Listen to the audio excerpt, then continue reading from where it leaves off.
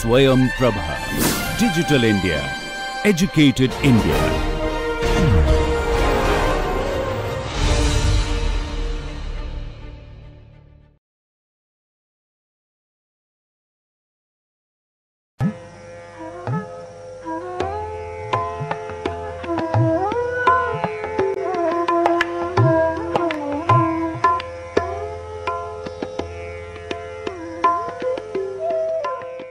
So, we are going to continue this lecture on innovation in emerging markets, taking off from last time.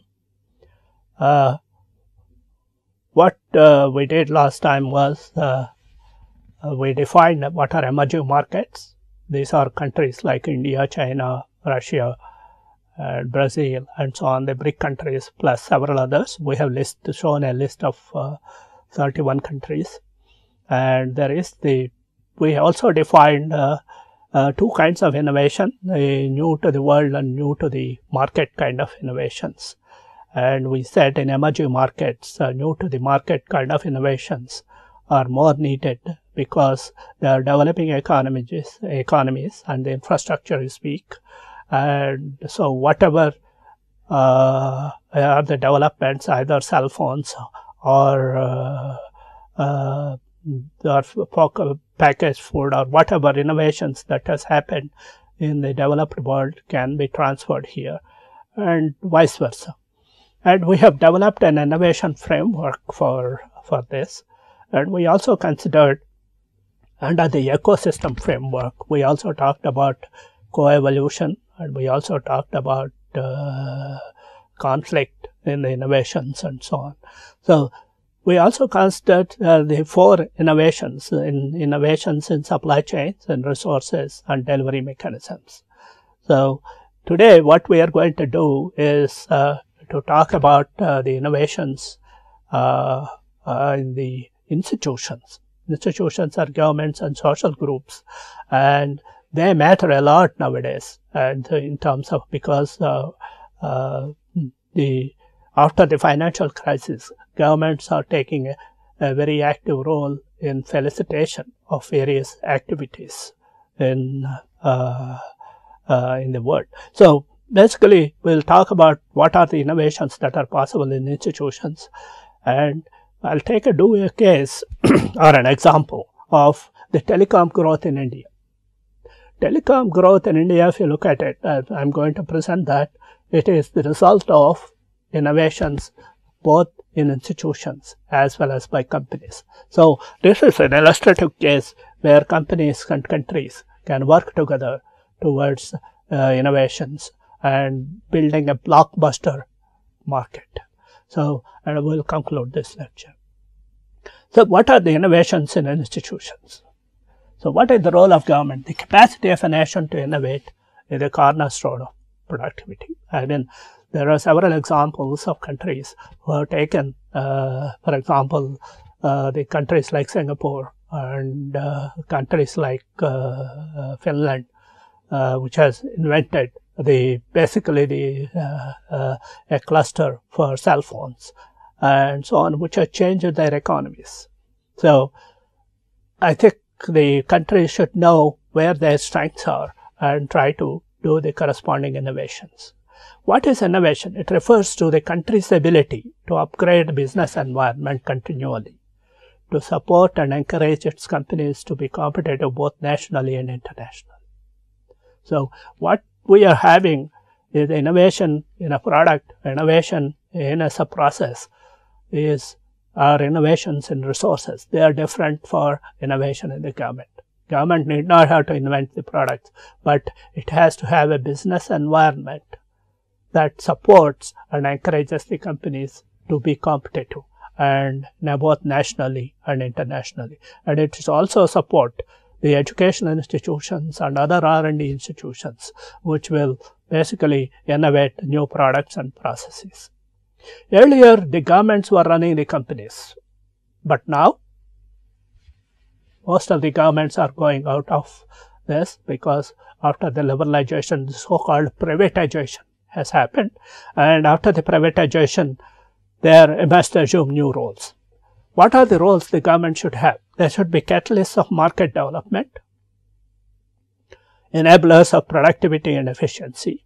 How can they enable the productivity and efficiency? They can enable the labor productivity by having skill-based trainings as well as educational institutions, and as regulators ensuring markets remain open and equitable.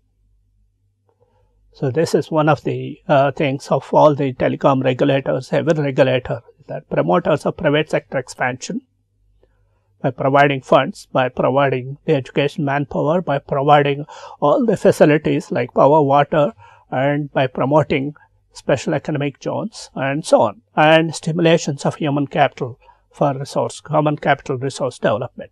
So basically they should start the education institutions, skill development institutions, have the infrastructure and all that, and provide a business environment for companies to grow. That's what it means. That's the purpose of this. So there are several innovations that the government have said. Special economic zones, for example, is an innovation. PPP, that is the that's the private-public partnership, is another innovations that the governments have done. Now, deregulation as an innovation is another. Many successful service companies owe their existence and success to the opening of markets or deregulation by the governments. For example, companies such as Airtel, Jetways Airways in India, Southwest, eBay, and others in USA, and so on. So, in olden days, all the infrastructure companies are owned by the governments, like power, telecom, the airlines. All these companies, which are critical for the country, they are all owned by the government. But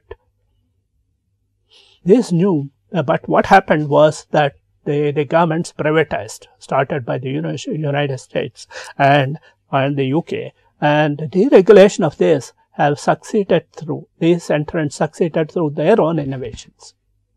Now, when you enter a market, a company faces competition. To succeed in the market, what the companies, they have to innovate. So they innovate new products, new business models, or they use the new technologies and try to succeed in that and be competitive. So this is the thing that the deregulation as innovation has happened. So we have outlined that's this one. So what happened in this particular chapter? We have outlined all possible innovations in the ecosystem framework. People may say, why, what do I do with all the list? So, but it is important when you are in a particular vertical, you should look at the innovations that your government do, innovations in resources, your own supply chain, your own delivery, so that you can evaluate the options and then see, depending on if some things are fixed, you can see how you can co-evolve and convergence of technologies so that you can create a blockbuster industry. Now, people ask, what are the kinds of things that you expect which will be blockbuster industries in the near future? Food security in emerging markets, affordable housing, skill training, education to employment. Now, one thing that happens in education is it doesn't guarantee you employment. So, that's education to employment is another, this one, that some of the vital issues they need that use STEM framework in the emerging markets. So, we will conclude this particular lecture here with this here, and then I'll just do one example, and that example is on Indian Telecom and Bharti Airtel. So, the Indian telecom industry is a large and vital part of the global economy. Any telecom industry is this one. Alexander Graham Bell, his initial discovery is send sound waves over wire. That was his discovery. And to inventive engineers across the world that churned out decades of breakthrough innovations. The industry has long-standing and impressive tradition of innovation. So everything is innovation from Alexander Graham Bell to now, where you have a cell phone, not only carries audio, it also carries visual things. You could do several things using your cell phone nowadays. telecommunications infrastructure has substantial impact on economic growth. It is known now that telecom infrastructure matters a lot in terms of the growth and in every sector of the economy, in agriculture and in marketing, in manufacturing and in services. In business, local or global communications are vital for collaboration, marketing, sourcing, etc. So the telecom industry, one need not have to talk loud about it's well known. So what are the factors that drove reforms around the world in telecom? The telecom, every country in the world used to own telecom in this every government.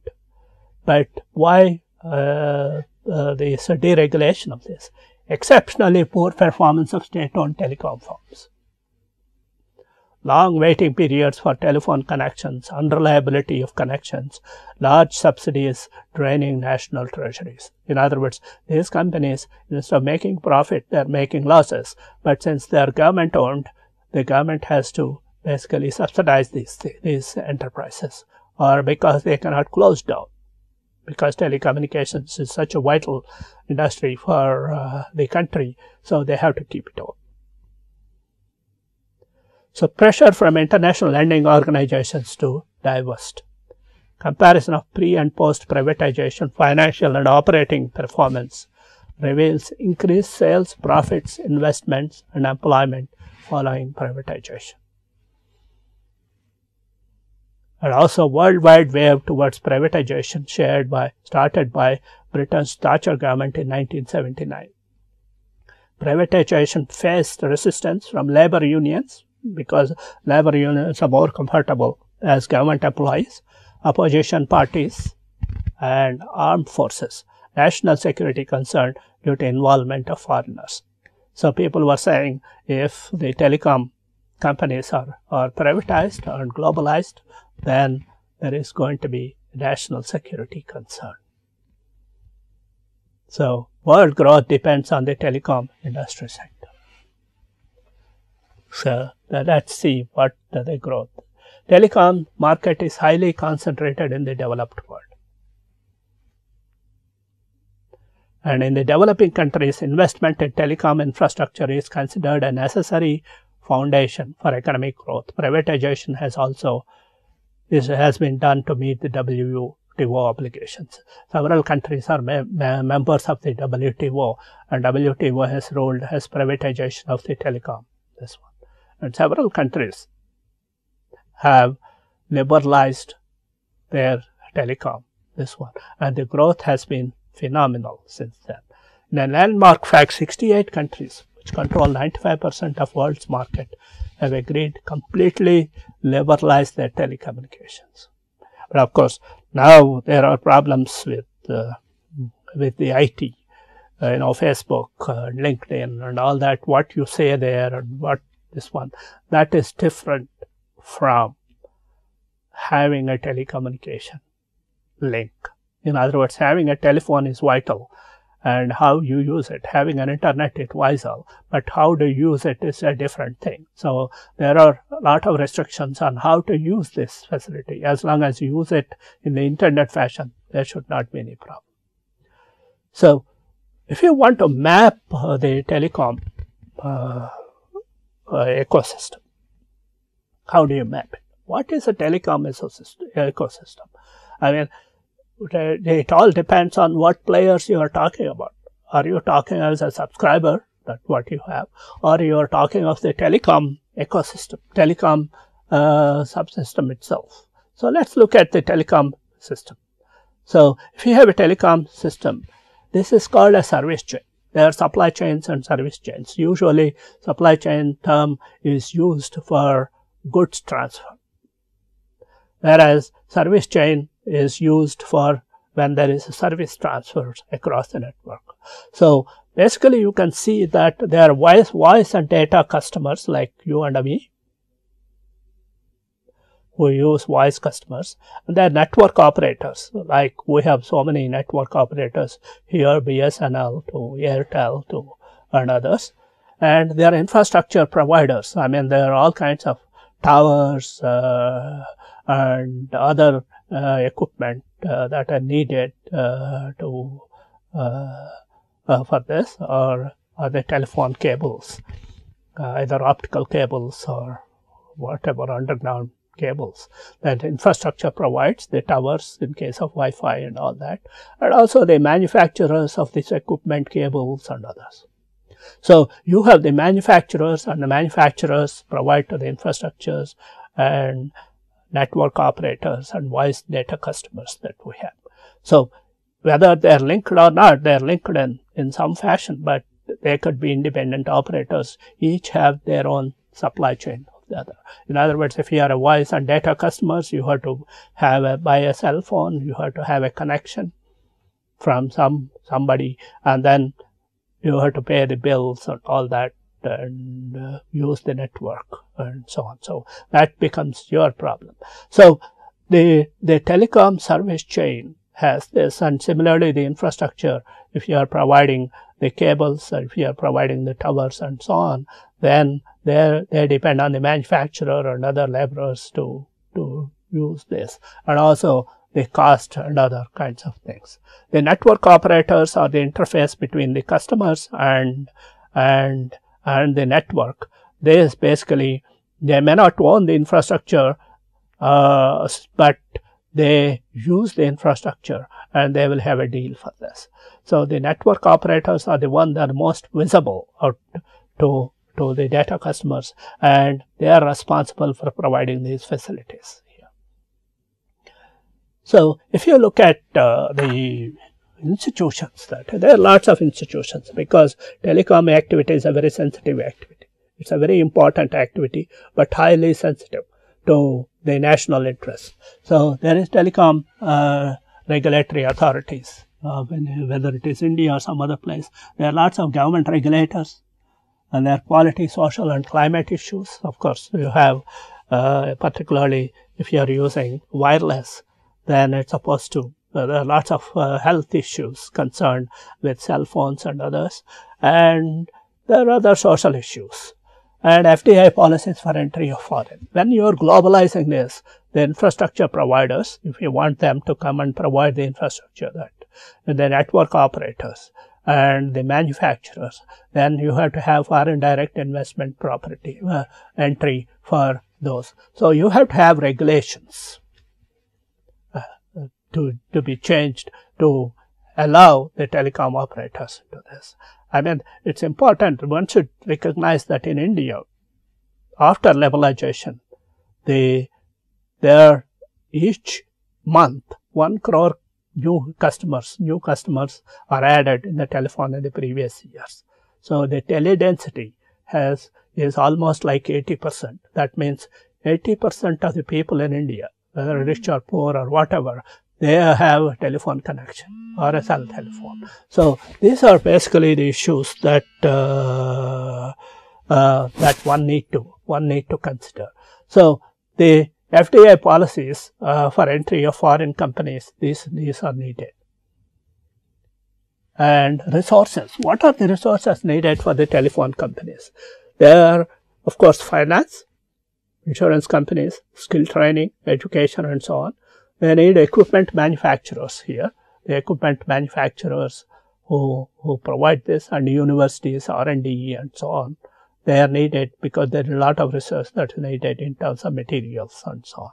And of course, there is the power and water and other issues. And then, of course, in terms of delivery infrastructure is a very important thing. There is contract manufacturers for cell phones and content providers for advertising, because there is advertising that's using the telecom, this one. There are retail chains. For example, if you are using a cell phone, there are retail chains who sell basically the prepaid, the top-ups and so on and all that.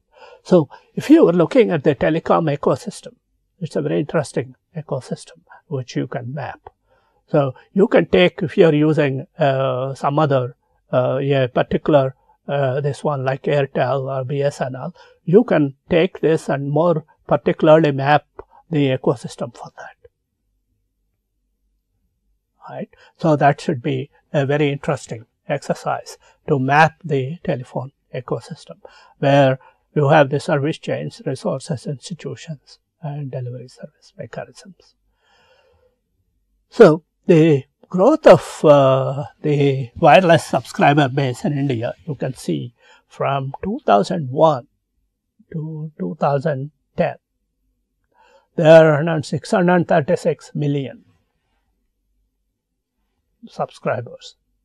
India's population is 1.2 billion, and this wireless subscribers, there, in addition to the wireless, there are landline subscribers and so on. But more importantly, you should see the growth. You should see the growth of this particular thing from 2000 to 2010. So this is a phenomenal growth that is seen in anywhere. And in India, where the telephone, 10 years ago, the telephone services are not very, very good. But today, everybody has a cell phone. So the Indian telecom growth has been phenomenal. It has been adding 15 to 20 million subscribers every month. And the wireless segment in India is much larger than the wireline segment. And the rural markets are expected to be the next key drivers. So if you look at India, it has about 400 million people in the urban areas and 800 million people in the rural areas. So if it percolates it to the rural areas, then the growth is going to be this one. Another thing one should recognize is communication is important for everyone, but the telephone gives you voice communication. Now, voice communication is more important, particularly when people are not educated. They don't know how to read and write, but they know how to speak, and they're intelligent enough, and they're communicators. So, convergence of several ecosystem innovations is responsible for success of Indian wireless industry. So, if you look at the Indian wireless industry, this is the phenomenal growth that has happened. Why did and how did this happen?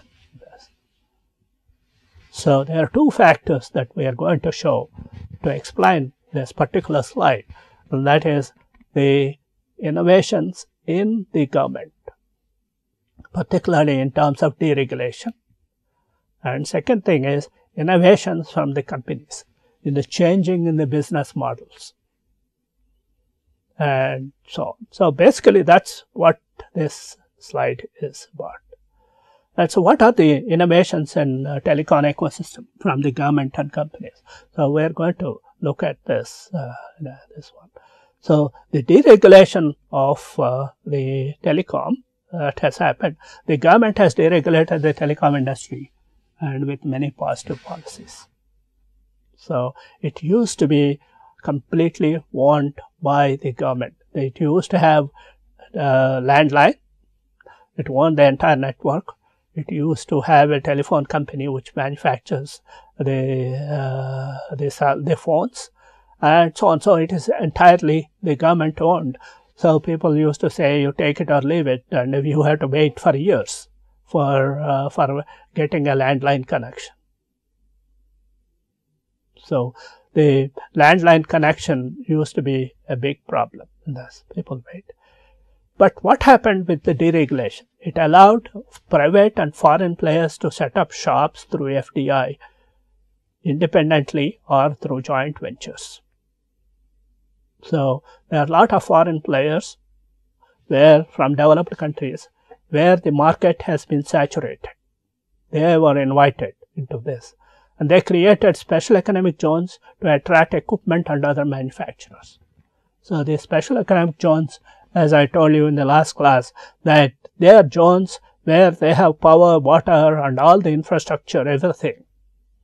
And they are given SOPs in terms of the taxes and others, and they can export if they want, and they have to give the percentage of the manufactured equipment to local government firms and so on. So, the special economic zones is one thing that is this one. Allocated spectrum through auctions allowed foreign players to participate as manufacturing and service players, creating a booming industry through FDI. So basically, the deregulation, it has created a booming industry in India, and because of deregulation, privatization, and also it allowed a lot of foreign players and into the country. And not only they allowed foreign players, but they provided them with a lot of facilities. Apart from deregulation, they can come independently or they can through joint ventures, and they are given status of special economic zones where they need not have to pay taxes and other things. Of course, everything is still regulated, but still they were given a lot of benefits. So if you look at this, I mean, the evolution of the regulation from IBEF.com from 1992, private players allowed, and there is a national telecom policy formulated in 1994. TRAI established as an independent regulator. TRAI is the Telecom Regulatory Authority of India, has been established in 1997. And 1999, NTP led to migration from high-cost fixed license fee to low-cost revenue sharing. And BSNL established by Department of Telecommunications. So, and Internet telephony initiated, reduction of license fees, broadband policy formulated, FDI limit from 59 to 74 in 2004, attempt to boost rural telephony. So, number of portability increased, addition of 3G services in 2007. So, in other words, if you look at all this, everywhere as we went along from the timeline, this gives you a list of regulations which have evolved and which have led to what we are today in terms of the telephone industry. So, the point is that the FDI limit is one thing, and the broadband policy is another, and another one that this one is that was there is from postpaid to prepaid. In other words, you instead of having a connection, which postpaid means you use the telephone and then pay it and they will mail you and so on. On the other hand, you can get a SIM card with a prepaid money of whatever money you have, and then you can use it. And that is jump in the numbers. That's because the most people want to have a cell phone. They may not have a house address. They don't want to be bothered with paying these telephone bills every month and so on. It is also good for these telephone companies because the prepaid one, they are getting the money before the services are used, and that is an advantage for them. So here we see that the foreign direct investment and other merchant activities increased in number. For example, in the telecom, Vodafone has come, and Vodafone has purchased a stake in Hutch, and Reliance Communications is a big player, and Telecom Malaysia is another player, and Maxis Maxis Communications acquired 7% stake in Airtel, Ericsson. So these are all the big players that in the telecom sector, which this one, they have this Airtel, Aircel, Spice and so on. So the Ericsson to design, plan and deploy, manage Bharti Airtel network to facilitate their expansion in the rural areas and so on. So basically there are collaborations between companies with foreign players, and that has given rise to a lot of strength to this. The Indian telecom industry has a 74% limit on the telecom services segment, and the Government of India permitted 100% FDI in manufactured telephone equipment. So basically the telecom equipment is vital. So the FDI in telecom equipment is the foreign direct investment. It was highest $680 million in 2005-06, and in 6-7 it is 521 and so on. The Indian telecom industry has always attracted foreign investors. So the cumulative FDI flow during August 91 to March 2007 period in the telecom sector amounted to $3 billion, and it is the largest sector to attract FDI in India in the post-liberalization era. FDI calculation takes into account radio, paging, cellular, mobile, and basic telephone services in the telephone sector. See, the point I'm making here, if you look at the statistics, this and the previous one, there are regulatory innovations which are happening, and these innovations are mostly in terms of allowing foreign players, in terms of the FDI, in terms of how much stake they can have.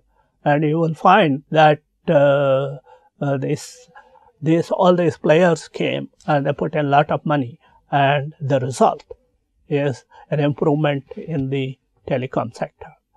The telecom sector is vital both for personal communications as well as business communications. The number of internet users has increased enormously. So what we have here is a sector that is so important for the economy of this country, and for its growth, the government policies have given a fillip. That's the idea here. So if you look at this, for example, this is the growth in the year 1997 to 2005. You can find this steep growth here. And the charges per minute also have come down. The charges per minute also have come down, and due to various reasons. Now, one of the reasons, a steep reason, is the reason where they have introduced prepaid SIM cards rather than postpaid SIM cards in this particular sector. So several of these innovations have come into the affair. So we have seen so far the innovations by the country, that is the India, how it's basically in terms of 3 or 4 factors. One is deregulating the industry. Second one, that means instead of by the government, it can be private companies. These private companies can be either Indian or they can be foreign companies. And foreign companies are allowed foreign direct investment. They include infrastructure companies, they include the manufacturers like cell phones and others, and they were given SEZ status in some of this. So basically the government has done several things by liberalizing the economy at various points to get the booming telecom sector. Now, it is not enough if the government does it. Government does all this as a facilitator, but it is the companies to take on and take these things and improve further, because ultimately, where do you get your service from? You also get your service from the companies. So let's look at what the companies did in this particular case. So there is this what is called supply chain innovation. So the major innovation in this industry came from creating quality with the product redesign at affordable cost with features of voice, text, picture, games, etc. Now, if you take a cell phone, the cheapest cell phone today is about 1,000 rupees, 1,200 rupees. You get a phone with all the features of voice, text, picture, games, etc. You can SMS, you can receive calls, and so on. Now, how is this possible? It's product redesign at affordable cost. So, who is responsible for this? Industry. So, the industry came up with creative product. It may not be a new cell phone. It is the same product, same designs, but how do you make it cheap? This is like Tata Nano. how do you make a cheap cell phone, which is affordable in 1,000 rupees? Of course, if you want to pay more money, you can get it up to any amount of money. This created a contract manufacturing industry in India with Nokia, Flextronics, and the likes playing a key role. So they are given an SEZ status in Chennai and other places, and this has created a big industry. There were marketing innovations such as prepaid, family and corporate connection discounts, etc., that led to obtaining a large share from every customer. So these are the marketing innovations like prepaid. These may not be, a product process innovations which require a lot of research and so on. It's basically smart moves by some of these companies by knowing that people, they don't want to get a telephone bill, they don't know how to pay and all that. So all that is whenever they have the money, they fill in the SIM card and use it. So, and these cell phones have replaced a lot of other things in this. And of course, the landline connections in India is almost like 1/5 or 1/6 of what the cell phones are. So if you take Reliance, for example, it's a company which has this. It asks the question. It has one which has revolutionized some of the markets. Do not ask how large the market is, but estimate how large it can be made to be with an appropriate intervention. How large can you make this market? This is like Tata Nano car. When do you have a big market for this? If I give a car for 1 lakh, what is my market? So if you are a marketing professional, and when the cell phones are being introduced into the country, how do you estimate the market? You estimate the market saying that, oh, there are so many landlines, half of people will shift here, and there will be some people, corporates will shift into cell phone, or with all this you will get some number. And that number will be probably the same thing as the landlines, number of landlines. But here the question is asked, look, how large can this market be? And they came out with an answer of 800 million. There are 1.2 billion people. If you take the kids and very old people, the rest of them who can read, who can speak, they want to have a cell phone of their own. But when will they have it? How do you make it affordable?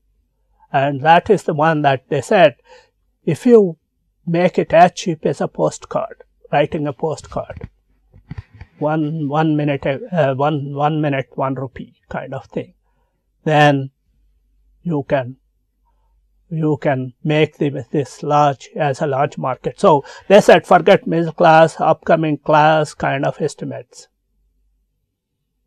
So tell me how large it can be. How many people can use the phone if I can make it happen. So that is how the Reliance came up with an estimate of 800 million. And that is the correct kind of innovation at this one. This is, you can call it marketing estimation. But that has led to a blockbuster industry. And the second thing that Airtel has done is what we call unbundling the corporation. This is a famous paper by Hagel and others. It's unbundling the corporation in Harvard Business Review. But my interpretation of what Airtel did is that they have unbundled this corporation. So if you take Bharti value chain, this one, any company value chain, there are 3 products. One is the infrastructure management. Build and manage facilities for high volume repetitive operational tasks. That is, these are all the things like the towers, the cables and so on. You have to build and manage the facilities for high volume and operational tasks so that the people can use it. The second one is the product innovation, conceive attractive new products and services and commercialize them. So that's the third one is customer relations management. Identify and attract and build relationships with customers. So what Bharti did was, if you were doing this for telephone, what is infrastructure?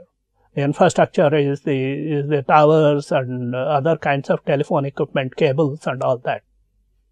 Well, mostly if you take it the world telephone companies, all these three are owned by all the company, by all the telephone providers.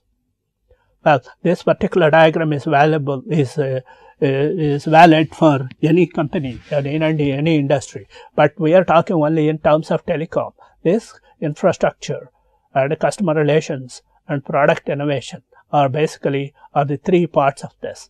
Now, the problem with this infrastructure is cost intensive, because you are building an infrastructure and the returns are very slow to come in, and they are high volumes and repetitive operational tasks, because if you want to maintain this, one thing is to build this, and second thing is to manage this, third one is to use the services behind this. So all these three require lot of money, it is asset intensive, and it requires a lot of maintenance. It requires people with low skill, well trained labor. Now, on the other hand, if you go to product innovation, where you have conceived new products and services for this, then these require researchers, and they have to be high paid, and they have to be given they have to be treated differently from others. Whereas customer relations management is identify, attract and build relationships with customers. You have to basically have a relationship, have shops nearby, or go to the customer and get as many customers as possible, and see that they pay the bills and you collect the money from them, and so on. In this, Bharti Airtel outsourced the entire cellular network to three existing equipment suppliers, Ericsson, Nokia and Siemens, at $725 million for a 3-year deal. And Bharti outsourced call center operations to 4 BPOs, IBM, Dutch, Emphasis, Teletech and Hinduja TMT, a 1,000 crore deal.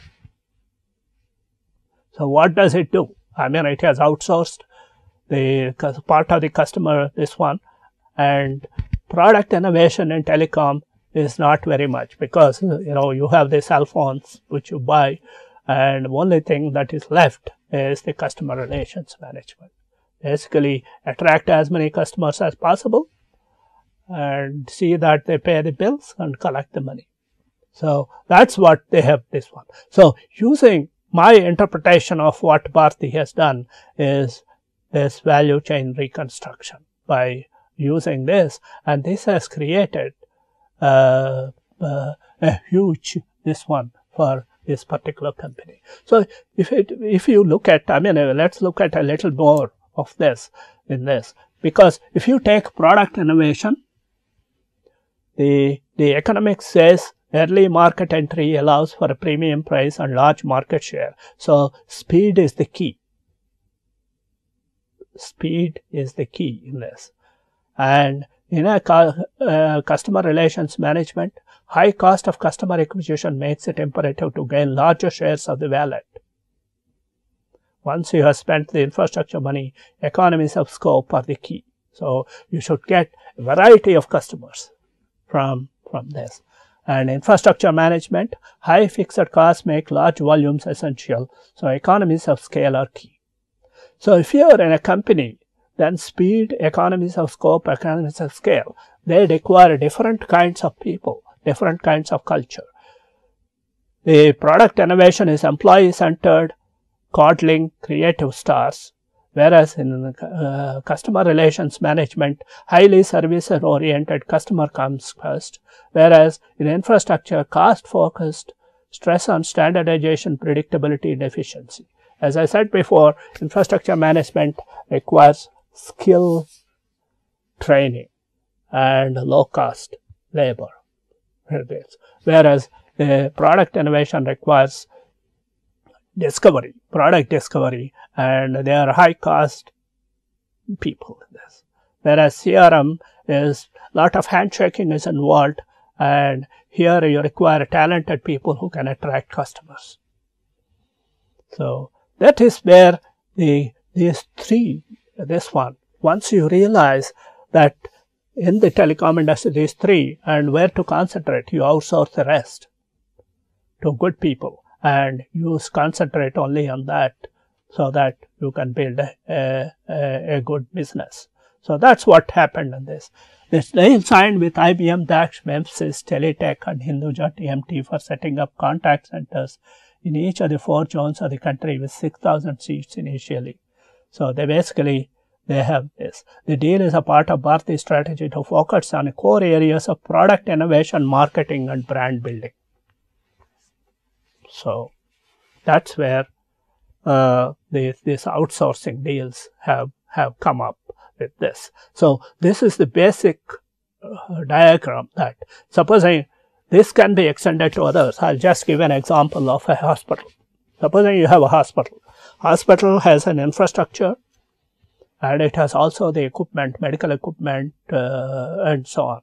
So if you don't know, if you take any particular hospital, the 80% of the cost goes for the building and the equipment. And what are the kinds of innovations that you require, and customer relations management. And of course, in terms of customer relations, this is the service delivery, doctors and all that. So the management of the hospital and the delivery take the rest. So if you concentrate on a particular service industry, if you take educational institutions, what are you have a lot of buildings and all that. You have basically your students. This one, if you have all the processes and all that, you can see what you can outsource and what you have to do it yourself.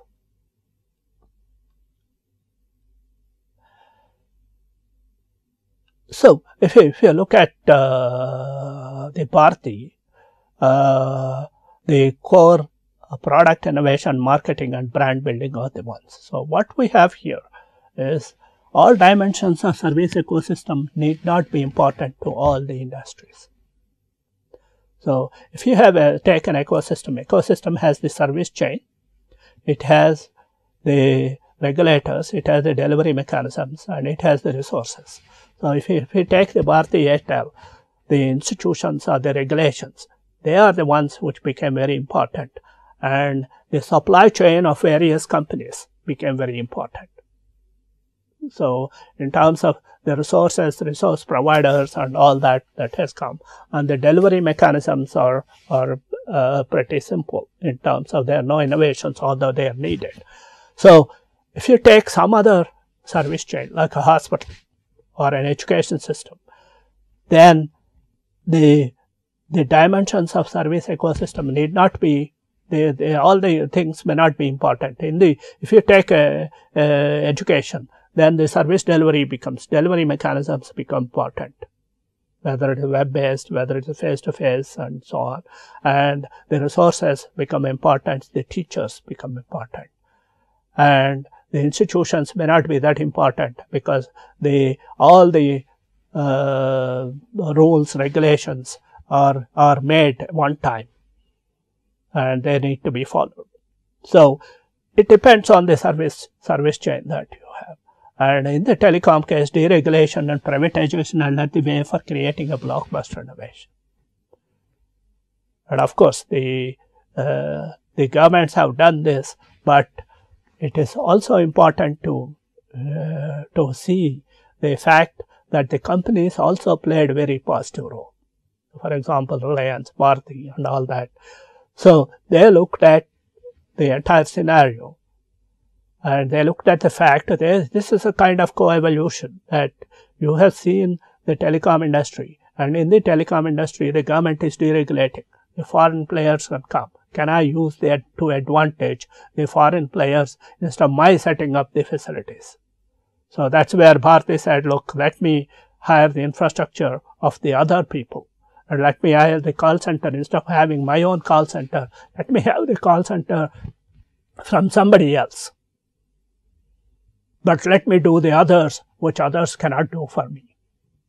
So let me innovate the products for this. What are the packages? I give it to the customers, and let me do the customer relations management.